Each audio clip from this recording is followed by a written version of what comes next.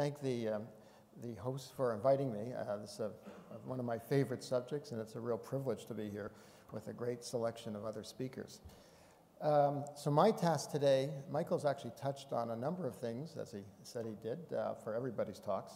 But mine is specifically on heart-lung interactions during spontaneous breathing. So I'm going to lay out some general principles on the spontaneous part, which are going to be important as we go through the next few days and looking at the applications of these. So, what are the primary factors? For me, the primary factor, the most important, in this very complicated subject, as you just heard from Michael, the primary variable is the change in pleural pressure, which I think is what Michael said too. The second one that comes up, not as importantly in spontaneous breathing, so I'll refer to it less, is changes in transpulmonary pressure. Now there's modifiers, and Michael also mentioned the importance of volume, so fluid balance becomes important. Another variable we have to think about is frequency in both heart rate and respiratory rate, because we have two time-varying functions that are interfering. And then there's some measurement issues that can get us into big trouble if we don't pay attention to these. And that's the importance of transmural pressure. Now, as I said, the subject is complicated, but if it's broken down into parts, it actually isn't so bad. There's negative breaths and positive. I'm going to be just dealing with the negative. You have to think of the effects on the right side and left side, and then you have to think of the in and out. And these are modified somewhat by neural inputs, sustained versus cyclic effects, and then this series effect, and it's something called, what I've called pulmonary buffering. So my task today is negative. We're going to just deal with the effects on the right side and left side, and I will go through the systematic parts on the ins and outs of each of these. Now let me start with the methodological issue, the point about transmural pressure and a reference value. So the important force for distending a ventricle, distending a vessel, for capillary filtration is inside minus outside, which we call transmural pressure. The problem is we reference our catheters, our transducers, to atmosphere. And this will show you an example of that process. So let's say we have a box which surrounds the heart, this red thing, or a balloon in this case. And we have a person sitting inside with a monitor, a person outside measuring the pressure changes across the box, and another person measuring the hemodynamic pressures in this balloon outside the box, which is what we do. This is us over here. So we start off with what happens with the box. We lower the pressure as shown here, and you see there's this fall in pressure. The person at V outside sees the fall in pressure with inspiration. So that could be a fall in right atrial pressure, a fall in pulmonary artery occlusion pressure, and it looks like it goes down. As you think about your pressure-volume relationships, if we have a fall in pressure, that means there should be a fall in volume. So this person says this balloon is getting smaller. But the person inside sees this happen. He sees the pressure rise and says, hey, the balloon is actually getting bigger. So which is it? Well, the right answer is the person inside, because he is properly referenced to the balloon, versus this person who is outside. And you'll notice this one went down by 2 lines, this one went down by 1 line, so -2 minus -1 is +1. The pressure actually rose, even though it looks to us on the outside like it went down. So let's now, with that little background, let's get on to what happens with the heart and the lungs. But before I do that, I need this little primer on how the return of blood comes back to the heart and how the heart deals with it. So the model I like to think of as an elastic balloon that's emptying through a resistance. And what the heart does in this model, it is permissive. By lowering the downstream pressure, it allows that balloon to empty. So you fill the vasculature, which is an elastic balloon. It's got a recoil pressure, and what you have done with the heart, you've lowered the pressure and you allow it to empty. And the determinants of flow in that simple system is how much I filled it above this resting volume, the stress volume, how stretchy it is, the compliance, and the downstream resistance. Now, the heart has a very important second role, and that's what I call a restorative function. It has to put the volume back. So it's allowing it to come back and putting it back. But it can never put out more than what's in this, the recoil force from this balloon, because that's where the bulk of the volume is. It can add a very small amount from the lungs, but it's a minor factor. So in this simple model, we have a stressed volume that can come out, an unstressed volume that is below the emptying, comes back to a heart, and the heart pumps it out. And then the actual cardiac output is determined by the function of the heart, the cardiac function, Starling's law, and this return function, which determines how the blood drains back, which was well described by Arthur Guyton in the 50s and 60s. And Arthur Guyton provided a very useful graphical tool, which really helps us understand the heart-lung interactions. So I'm going to briefly go through this. We have flow on the y-axis, right atrial pressure on the x-axis. So when the pressure in the heart, the right atrial pressure, is equal to the upstream pressure in that tank, the big compliant region with the volume, we have a mean systemic filling pressure. That's the elastic force stretching the vasculature at rest. So we start off with the x-axis, and the right atrial pressure is 0.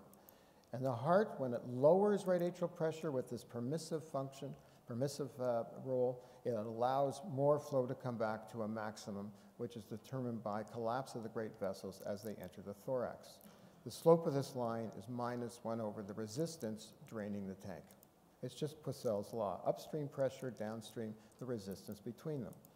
So we can put the heart in there with a cardiac function curve. It's the same axes, and where it intersects the venous return curve determines the working cardiac output and the working right atrial pressure. Now on this graph, an important part from the 0 point here for the cardiac function curve to the working value is the cardiac preload. And on the other side, from the mean systemic filling pressure to that right atrial pressure is the gradient for venous return. Two other important points. Once you reach this collapse point, then the venous return is cardiac independent. You can take out the heart from the body, you will have exactly the same flow, because the great veins collapse as they have a pressure inside, less than outside, and the heart can't do any better. And on the other side, you have this flat part of the cardiac function curve where it's limited by the pericardium and an intact heart, or even without a pericardium by the cardiac cytoskeleton, and gives a volume limit to the cardiac output. All right, so now we're ready to look at spontaneous inspiration. I'll begin with the simplest part, and probably the most important, which is the inflow to the right heart. Michael finished off by saying the right heart is really important, and we really have often neglected this part of the heart. So, taking the simple model with the compliance in the veins and the compliance in the arteries outside the chest, a right heart and left heart, the compliance is inside. When we're inspiring, the pleural pressure is affecting all these compartments together, the right heart, left heart, and the compliant regions together. So, with the venous return curve, when I lower pleural pressure, that lowers the heart relative to the atmosphere. It's as if I just took the heart and I lowered it. So this cardiac function curve moves to the left. Actually, let me go back for a second. Notice that I started this curve slightly negative. And that's because the heart's in the chest, and at end expiration, at FRC, the pleural pressure is slightly negative. So the heart starts out in an environment that's slightly negative relative to the rest of the body. So when we breathe in, the heart is going to become more negative, so it shifts to the left. And that's what you do on each breath. You're getting a little more negative and back again, a little bit more negative and back again, and a little bit more negative and back again. So at the lowest point of inspiration, your right atrial pressure falls relative to atmosphere, which means we have increased the gradient for venous return, and as Michael has already said to you, you increase the return of blood to the heart during inspiration. So filling of the right ventricle increases during inspiration. Now, if you started off at this collapse point, this was the point where the pressure in veins is less than the pressure outside. If you're breathing with atmosphere, this would be at 0. If you're breathing with a positive end expiratory pressure, CPAP, it would be at a positive value. And now when you do this, you'll notice the pleural pressure moves again, heart again moves to the left, right atrial pressure falls, but there's no change in filling. So here, the right atrial pressure falls, there's no increase in filling. So the clinical point here is the volume status determines the inspiratory increase in venous return. So if you start off with a right atrial pressure above 0, then your inspiratory efforts can actually increase your venous return. But if you start off close to 0, they won't, or close to the pleural pressure if you're on PEEP. Now, if the return function intercepts the plateau of the cardiac function curve, we have a very interesting phenomenon. Now, as you breathe in, you'll see there's no change in right atrial pressure and no change in filling of the heart. And that's the difference between this pattern and the other can actually be used to determine whether you're on the flat part of the cardiac function curve and whether you're going to be volume responsive. Now, an important contributor as we're looking at heart-lung interactions, which makes it very difficult to understand in the intact person or animal, is the series effect. Because the blood's coming from the right heart, passing through all the structures in the thorax, getting to the left heart and out again, which means the left heart can only pump what the right heart gives it. So once you have an effect on the right heart, that has to get passed on to the left heart. Now, the left heart can also affect what's coming out of the right, but not as easily because it has to fill up that pulmonary circuit, and you have to accumulate a lot of volume to do that. You do in the steady state, but it has to be a lot more. But in any case, these two are linked, and importantly, what comes out of the left has to first come out of the right because there's no other real sources of volume to do otherwise except on a couple of beats. Now, what about the effect of lung inflation on the inflow to the left heart? So this was alluded to before, although Michael and I actually disagree on this point somewhat. I go back to more of the experiments of Permit. He's referring to the ones of Wittenberg and McGregor, and I forgot two other authors, but McGregor was the person who recruited me to Montreal and actually disagrees with that figure. So in this view, you have the alveoli, you have these corner vessels, or intra-alveolar, and then, sorry, interalveolar, or intra, I'm not sure which one it should be, but somebody can correct me after. So these vessels between the alveoli and these in the corners. So when you inflate the lungs, the outer ones don't really change much if your central venous pressure, your left atrial pressure is above 3, because they're already distended. But what you do is you squeeze the vessels between them, and therefore squeeze some blood out of the lungs and into the left heart. So left heart filling slightly increases during inspiration, whether it's spontaneous or whether it's positive pressure. This is due to the change in transpulmonary pressure. So generally, you have a small increase in left heart filling. So this has importance when you're actually making your pressures in somebody breathing spontaneously. This is an example of somebody with an elevated right atrial pressure.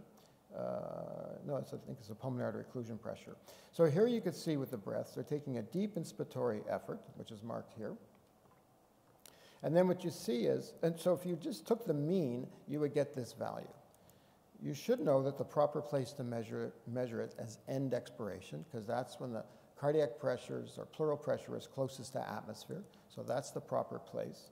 But in fact, if you actually were measuring the transpulmonary pressure, you'd see that the pressure was actually rising because you were filling it from that lung inflation. And so the real value is even a bit higher than we actually measure it, but you don't know that. So we always make our measurements at end expiration because that's as close as we can get to a pleural pressure that's close to atmosphere.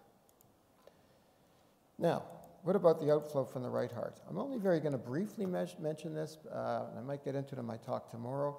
The big point is as you raise transpulmonary pressure, that actually can compress the vessels and create a zone 2 condition and create an obstruction to the flow going through the system. And when that happens, it doesn't actually stop flow, but the alveolar pressure becomes the downstream pressure and creates a considerable load to the right ventricle. And I think an important part of Antoine's studies on the heart with cor pulmonale and lung inflation. Now with spontaneous breathing, this may actually even occur in more severe cases. Tough to know. I put this figure out for people to comment to me afterwards, but this is an example of somebody, this is the esophageal pressure measured with a fluid-filled balloon, that's why it's not 0, inflation pressure at the airway, and this is the pulmonary artery occlusion pressure, which is markedly rising, much more than the change in pleural pressure, which is actually going down. And I don't have the right atrial pressure on this, but I have it on another figure. It actually doesn't change at all. So this marked rise in pulmonary artery pressure makes me wonder whether this person was actually developing zone 2 conditions in the lung and causing a further load to the right heart. So what about the outflow from the left ventricle? Well, Michael again alluded to this point. I'm going to use a slightly different model. So if we had an isolated heart, a Langendorf preparation, and the pressure was 100 millimeters of mercury with each pulse. So this line marks 100 millimeters in the column, and the outside is atmosphere. And now I surround it with a negative pressure of minus 40. And so, as Michael said to you, you now have to add that 40 to get up to that height. So at the same time as Michael was actually just before Michael was at Stanford, the same person who actually initiated his experiments was a person he didn't get to know, but a person named Sam Lichtenstein, who worked with a very close friend of both of ours, who's the real inspiration on this, which is Saul Permit. So this person came to work with me, and Andy Buddha went off to Stanford, who ended up working with Michael, and so the same source. So he did the volumes, and I did the pressures. We should have put them together. It would have been a better paper. So here's the Mueller procedure from the pressure point of view. So what this shows is arterial pressure going from 0 to 160. Here is the pulmonary artery occlusion pressure, now put at 0 because it's going to become negative with the procedure. So the person takes a little breath in, they push a little bit, and then you'll see the mouth pressure. They pull in to minus 40 and they hold it, hold it, hold it, hold it, hold it, hold it, release. So when you have a Mueller maneuver, you have no change in lung volume. If you have no change in lung volume, a change in airway pressure equals change in pleural pressure. So this is a way of seeing a change in pleural pressure by measuring mouth pressure. So here the transpulmonary is shown here. And you'll notice the pulmonary artery occlusion pressure falls, but it keeps on rising almost back to the 0 point. So the change in pressure across this is +5 to -5. Looks like it's still negative. But the transmural pressure here is the -40 is the -10 from the 5 to 5, so -10, minus the outside pressure, which is -40. It actually went up by 30 millimeters of mercury. So even though this value looks like it's below 0, it's really about 35 millimeters of mercury. And if you do a chest x-ray on somebody during a Mueller, and Saul Permit did this on himself, it looks like he's in pulmonary edema. It's transient because your veins are all distended. But if you do it recurrently, as Michael was saying to you, you actually can go into pulmonary edema. So a very strong force affecting the flows across the capillaries. You can see these big V waves forming, which are not there at the beginning as the left atrium gets distended. So just to finish off, another way of looking at this is looking at the standard pressure-volume relationship of the ventricle, in this case, the left ventricle. So you all know the classic loop. We have isovolumetric contraction. The valve opens, you eject, you return, and you come back again. And this dotted line shows the aortic valve opening. So if we now decrease pleural pressure, that takes this whole figure and moves it down because the heart's now in a more negative environment. So everything is shifted down. So there's some interesting things to note here. First of all, I need a bigger rise before the aortic valve would open at the same pressure. And importantly, which you'll notice, the end systolic pressure volume line, that measurement of contractility, is moved to the right simply by the graphics. As I've shown you, I've just moved the exact same figure down, but you get this rightward shift. So what that does, it means you have this higher end systolic volume and you have this decrease in stroke volume. So on that first beat, you have a very large afterload effect on the ventricle. It quickly begins to adjust as things happen, but on that first beat, you have a very substantial effect. And what that means is on the next beat, you're going to start from a higher end diastolic volume to actually bring things back again as more comes back because you've impeded what went out. So, okay, so just to finish. So for me, the dominant factor in heart-lung interactions is the change in pleural pressure relative to atmosphere. An increase in pleural pressure, it should have been increases venous return and, increase, I did reverse this one. I got it right, sorry, got a little dyslexic. So an increase in pleural pressure decreases venous return and cardiac output. A decrease in pleural pressure increases venous return and cardiac output when the cardiac output is not limited.